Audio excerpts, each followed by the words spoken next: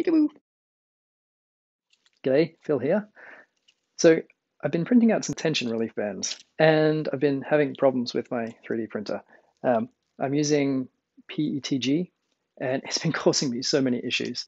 Yeah, lots of stringing, some burning, and one really strange issue that I had that I'd never heard of before was such good adherence to the bed in some cases that it was actually peeling glass off. So I've put down painter's tape, and that helped a little bit, but now even that's not working. So I'm going to take that off. I'm going to replace it with a new glass bed. Also, man bun alert.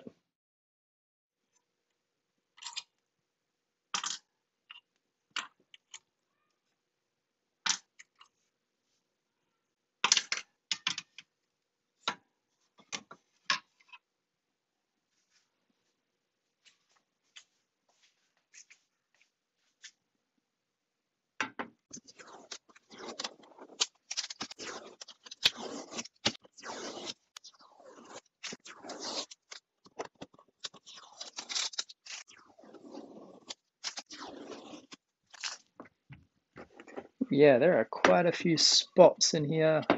Here. Lots of little bits that came off. Let's get a close up. See if we can.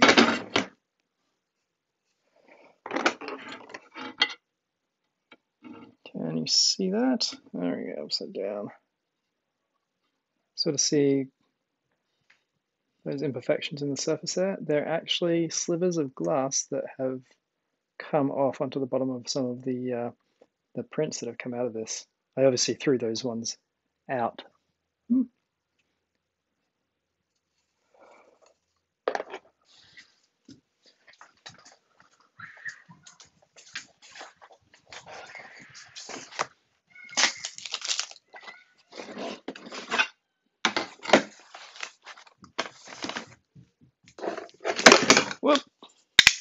Shit, almost broke the GoPro. Wait, they're pretty tough, they shouldn't break.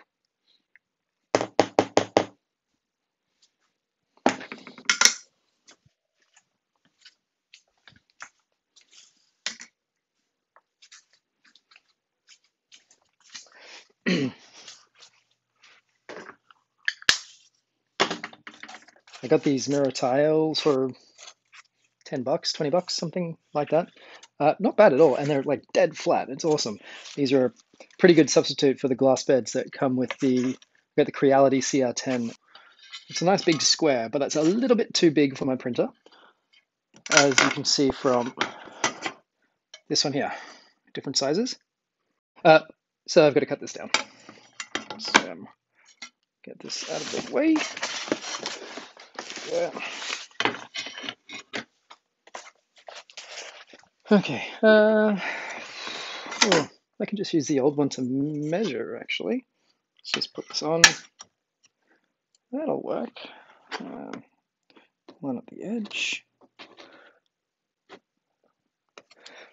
You can see when I did the last one, just along here, it didn't quite cut, or it didn't quite break evenly. So there's like a little pointy bit. I actually sanded these off last time too, to make it a little bit less dangerous for myself when taking it on and off the printer or adjusting things. Okay.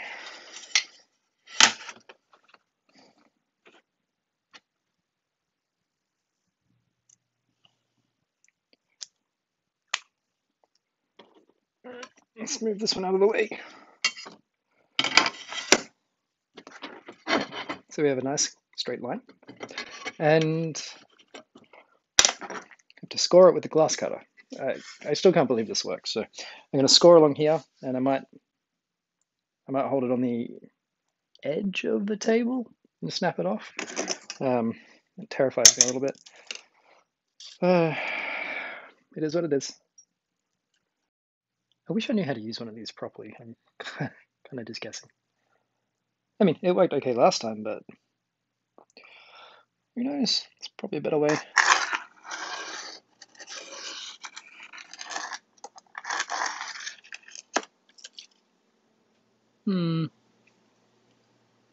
Not the straightest line the world has ever seen. if you can see that there. Okay, okay. I need to put this on something.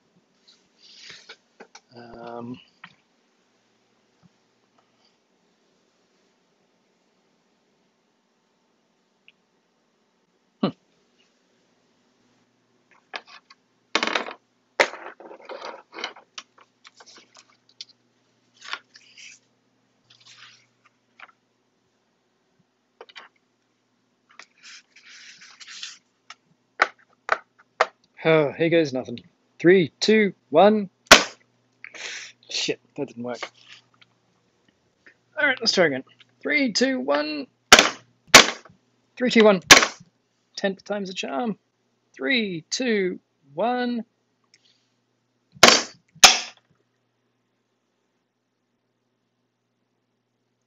Oops. That didn't work at all. I mean, got a little bit of glass, but that's not the shape I was after. I need to go back and research how to do this properly. All right, I've cleaned up the mess from that piece of glass. It turns out this tape works really well for picking up the little tiny shards of glass that are everywhere now. I should be wearing gloves too. I don't have gloves. Okay, but we'll clean this up, go get another piece of glass, and try again.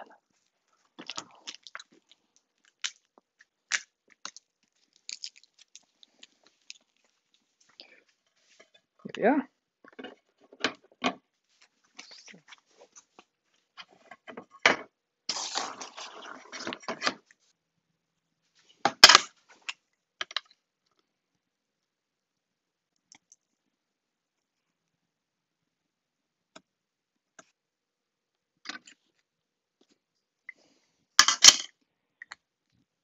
Okay, what I learned from a YouTube video that I just watched is you have to do it in one pass, then put it on the edge of the table and snap. So let's give that a try. One pass, one pass. Whew, here goes nothing.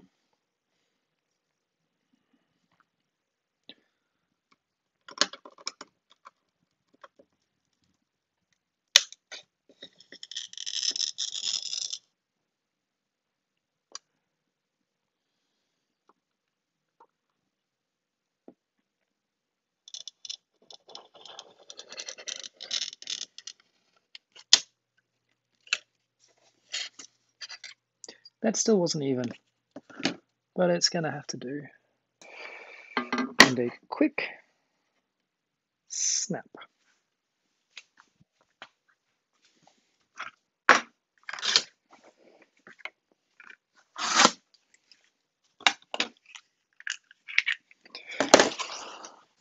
So makeshift gloves.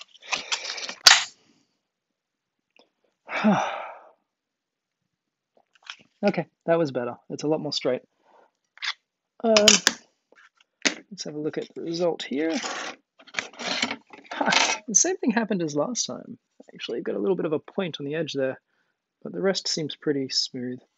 So let's just grab some sanding paper and fix that up a little bit.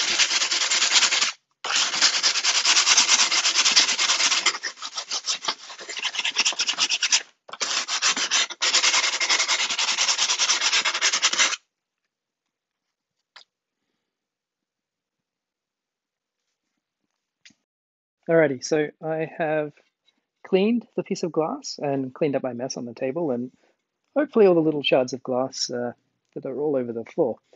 But yeah, it's ready to install. I'm going to pop it on, then I'll have to level it.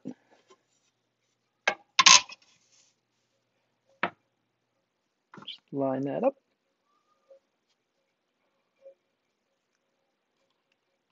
One, two, three,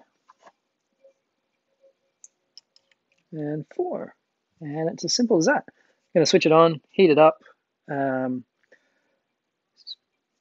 apparently best to do the bed leveling when it's at temperature, so any thermal expansion that happens in the print nozzle, or I guess even the bed itself, can be taken into account.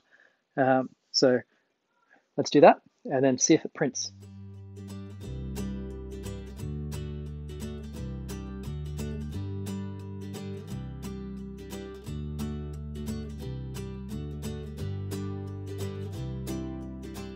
I have a piece of paper here that I'm using to test if it's close enough to the print bed. It's gripping, and I can't quite slide it back under. Never quite know if it's meant to just be touching or if it's really meant to be kind of gripping hard on that paper. So I don't know if you can see here, but it's leaving some scrape marks on there. So that seems pretty damn close.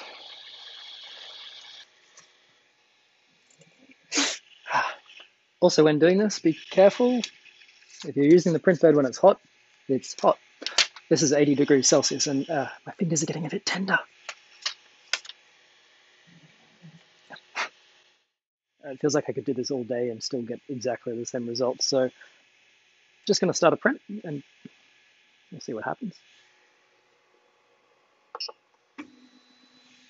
All right, here we go. Fingers crossed.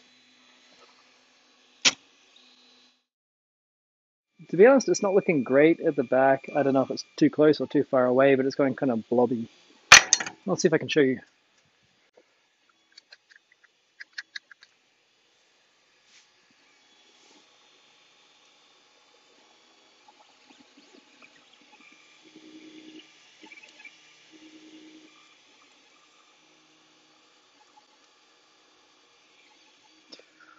Yeah, so I don't think that's successful.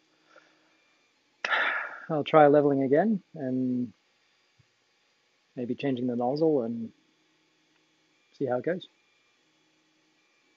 All right, I've left this go a little bit longer. It's looking messy. I don't know, it's not great. But anyway, I do have some printing to do with PLA instead of PETG, and that's generally a lot more forgiving for me, at least on this printer. So I'm gonna clean this up, change filaments, and give that a try. But I did achieve my main goal here, which was replacing the print bed. So it's nice and smooth again, no shards of glass everywhere. So yeah, job well done, or job done at least. Thank you for watching, and I'll see you next time. Bye. Quick update. It seems like I can finally print again. I replaced the PETG with PLA. I replaced the print nozzle because it was ruined, and I re-leveled the print bed due to the changes.